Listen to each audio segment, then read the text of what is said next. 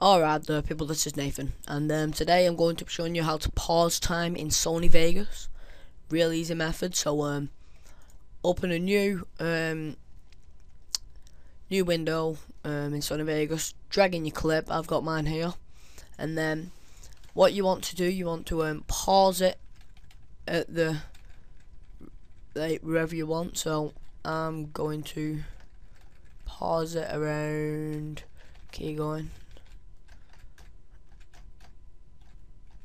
there. So split that clip, and then what you want to do, you want to go to the drop down menu here, go to best, and then click full. And then what you do now, you save snapshot to file. So click that, save it what you want, quarry, save. Then you'll see it comes up in here. Now what you do, just drag this apart, put that in there, and then however long you want it.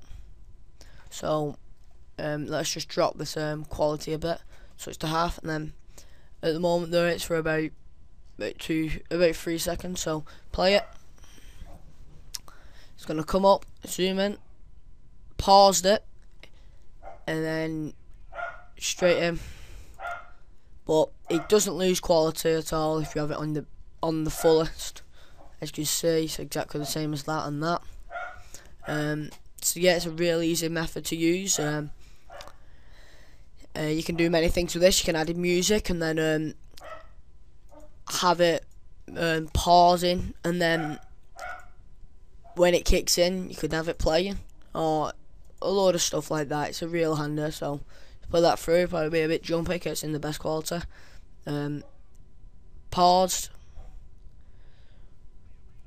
360, and to shorten the time on that, all you do, simply drag that down to whatever.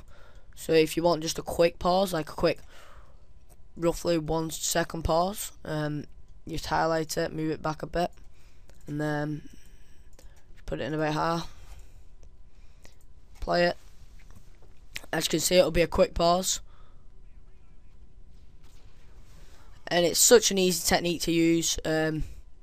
I highly suggest using it if you're doing a little mini edit or anything like that. It can be used for so many techniques. So yeah, this has been Nathan, Slice to Dice, STD tutorials. Yeah, and I'm out. Peace.